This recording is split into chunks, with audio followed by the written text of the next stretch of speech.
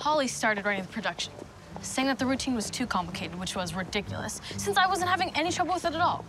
Difficult. That's how the director described Holly. I have had someone spread rumors about me behind my back, like Savannah did to Holly. The advice that I'd give to Holly is just to ignore it to a certain point where it gets too inappropriate or really offensive that you have to tell the principal. I would focus on music and school right now rather than trying to get yourself caught up into stuff like that. Just forget about Savannah and her negative energy. I think that she should hang around people that make her feel good. You need to take control of the narrative. Get your story out. You're right. I'm gonna settle this the way Taylor Swift settled her beef with Camille and John and Kanye. None of those are settled, BG dubs. I'm gonna write a song.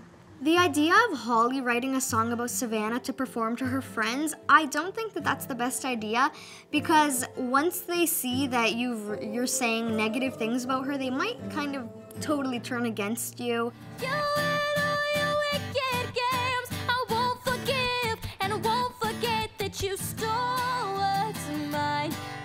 She wrote something mean about someone and then posted it to the public. Heather and her father are fighting because Heather wants to know what really happened to her grandfather.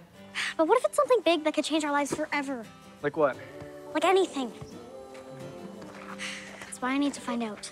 Every time she asks her dad about it, he just shuts her out. But did you ever consider that maybe there's a reason I don't want to talk about my dad?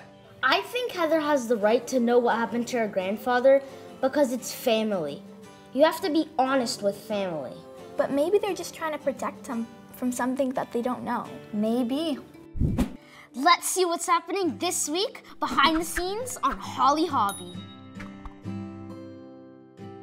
The major theme in this season is bullying, and we kind of get introduced to that when the production starts because Holly gets bullied at a certain point. Do you have an issue with the revisions? No, not at all. It's just... What? What? Spit it out. But she also becomes the bully at some point. Holly's song slays. I can't stop listening to it. That Savannah girl sounds like a real witch. We kind of show all of the different perspectives that you could have with bullying, watching someone get bullied, you know, being the bully, getting bullied, and we kind of show how you can work through it, how you can help someone if they are getting bullied, and how you can stop yourself from becoming the bully.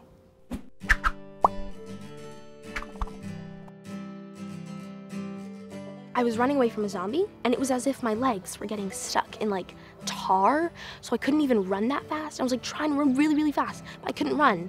I had one where I used to like swim in lava, and I had like a superpower, so it wouldn't burn me. I was looking up at the moon, and the moon would talk to me, and looking back, I think the moon used to say like really profound things to me, but for some reason I found it scary. I got stuck in a corn maze, and there was an evil puppet named Victor. I had one just recently. I was climbing up a mountain that was made of tables, and I have no idea why it was just tables. Hey guys, Ruby J here with some more Holly Hobbie trivia. What is the name of the real person behind the online handle Savvy08? Let's go to Rip Best. Barbecue. That's your answer to my problems? Yep. Because I just found Savvy08's online profile. His name is Oscar Moreno, and he'll be at the Sheffield Rip Fest tomorrow. If you guys said Oscar Moreno, you're right, congratulations. Make sure to tune into Calico Chats next time for more Holly Hobbie trivia.